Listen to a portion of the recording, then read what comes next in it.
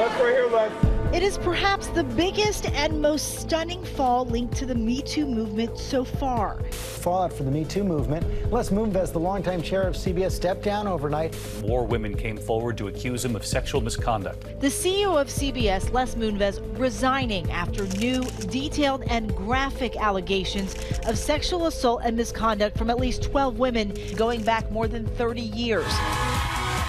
The news making headlines on his own network, on his wife's own show, The Talk. As you all know, Julie's husband is in the news. Sharon Osbourne making the announcement that Julie Chen, Moonves' wife of 14 years, was taking a break from hosting duties. And she's taking off time to be with her family. But the show refused to shy away from the news. Women should not feel that they have to carry secrets and burdens and lives destroyed. Just because this hits close to home, it doesn't change this story. All women's stories matter, and these women's stories matter. Chen releasing a statement through CBS saying, "I will be back soon and we'll see you Thursday night on Big Brother."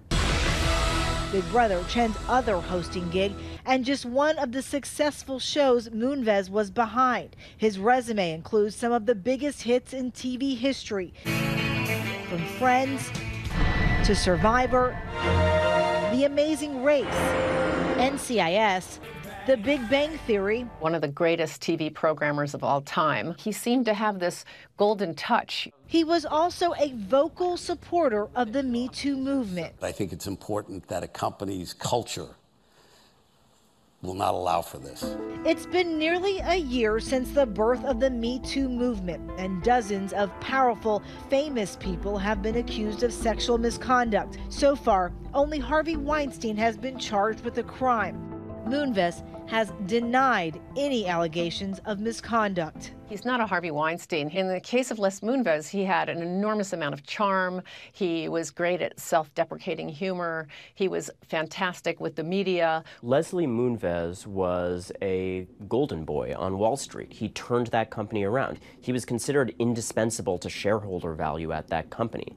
That's why so many people said that he was impossible to shake from his position. The New Yorker's Ronan Farrow has identified 12 women accusing Moonves, ranging from a former veteran TV executive to an assistant to a massage therapist. There's a moment in a body of reporting like this where you have so many women recounting such similar details, and you realize this is too much to be a coincidence. One of those women, Phyllis Golden Gottlieb, who worked with Moonves back in the 1980s when they were both executives at Lorimar Television. He said, "You want to have lunch?" I said, "Sure." We got into the car, but then I realized it was taking him an awful long time. And finally, I turned my head, and he grabbed my head and pushed it all the way down into his penis and pushed his penis into my mouth. I said, "Just take me back." But it was horrible. It was really horrible. But she says the harassment didn't end there. A couple of years later, she alleges Moonves exposed himself. The next day, she claims he got angry because she did not send a fellow executive a work memo. He turned bright red, and he picked me up. I'm small. Picked me up and threw me at the wall. And I just sat on the floor and cried. The now 82-year-old did file a criminal complaint with police late last year, but the statute of limitations had expired. It was too late for Phyllis. Having said that, it's never too late to do the right thing. This was something that was really something I just needed to do. I can help other women come out because it's terrible for everybody. Everyone is frightened of the power. Farrow's second New Yorker article also detailing accounts involving allegations of inappropriate behavior during massage therapy. He would ask me to work into his genital areas, and I was like, "I don't do that kind of work." In a statement provided to the New Yorker, Moonves admitted to having consensual relations with 3 of the women listed in the article, but denied any wrongdoing. The appalling accusations in this article are untrue. Anyone who knows me knows that the person described in this article is not me. Moonves wrote in part. I don't think that people expected this second story to land quite the way it did. It's so specific, so graphic, and, the behavior described is totally unacceptable. Back in July, when the first round of allegations of sexual misconduct surfaced in The New Yorker, Moonves says, "I always understood and respected and abided by the principle that no means no." It almost appeared Moonves would weather the storm, remaining on the job. There were talks that he was negotiating an exit with a very, very generous compensation package, and that was a source of great frustration. The CBS Board of Directors launched an investigation, and according to The New Yorker, behind the scenes began discussing Moonves' departure. But as soon as the second New Yorker article hit yesterday, things changed, and fast. A flood of additional women came to me after that first story. They said, enough is enough. Within hours, CBS announced that Moonves had left the company.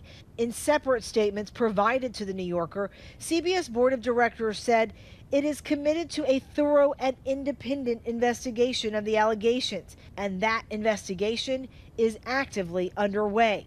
CBS Corporation said it takes these allegations very seriously and called the board's investigation thorough and ongoing. In an SEC filing issued Sunday, CBS said Moonves would continue to perform transition advisory services, receive office services and security services for up to 2 years, and the network would pay Moonves $120 million if the internal investigation failed to provide grounds for his dismissal. $20 million will also go to organizations supporting the Me Too movement. Moonves maintains he did nothing wrong, continuing in his written statement in response to The New Yorker, "The accusations against him are part of a concerted effort by others to destroy my name, my reputation, and my career.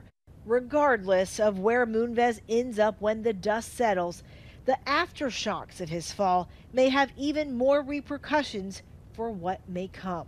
This is the first Fortune 500 CEO to resign amidst Me Too allegations. And this was an individual who was thought to be untouchable because he was so indispensable to billions of dollars of transactions on Wall Street. The fact that there was some motion to hold him to account is, I think, very significant. For Nightline, I'm Eva Pilgrim in New York. Hi, everyone. George Stephanopoulos here. Thanks for checking out the ABC News YouTube channel. If you'd like to get more videos, show highlights, and watch live event coverage, click on the right over here to subscribe to our channel. And don't forget to download the ABC News app for breaking news alerts. Thanks for watching.